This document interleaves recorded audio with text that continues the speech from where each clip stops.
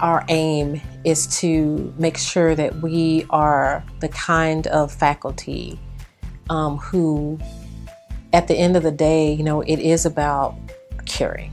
It is about being concerned about what happens to every single young lady at this school.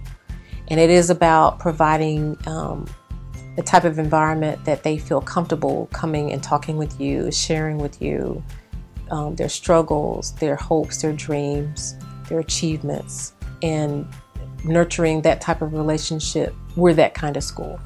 The school has a strong climate built on college-bound culture and student leadership. We know that they are going to have to be problem solvers. They're going to have to collaborate. They're going to have to bring solutions to the table to problems that aren't even invented yet. And so because of these demands, we want to make sure that we provide them with opportunities to be successful in whatever field they choose. Leadership is also a key part of the school's climate. An elective class for juniors and seniors provides many opportunities for the girls to lead campus events such as Senior Signing Day. They strive to create a family atmosphere where each person is celebrated.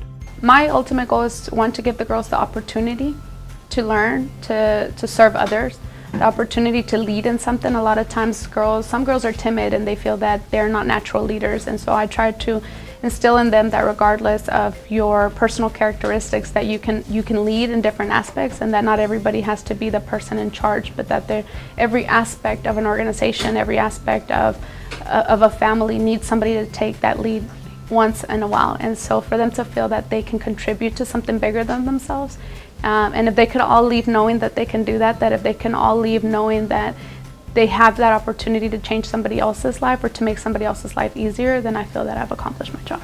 The school developed an anti-bias curriculum to help students think critically about their world and to build leadership and empathy.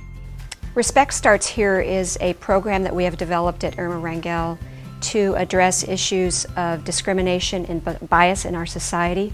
It's a year-long curriculum that we have been developing, pulling from existing curriculums like Teaching Tolerance and the Anti-Defamation League, and providing lessons in our classes and opportunities for discussion so that our students, when they're ready to graduate and move to college and create change in our society, that they will be prepared. I think one of the most extraordinary things about our school is our ability to give young women the confidence to move forward in their lives.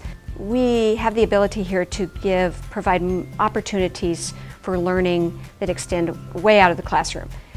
We are lucky to partner with many organizations in our community who provide those opportunities, but we also have the sense of urgency that those opportunities are necessary. Without fail, they all say that they've been successful because of the leadership opportunities that were provided for them at Rangel. And they are also able to share that with our current students so that they have something to look forward to.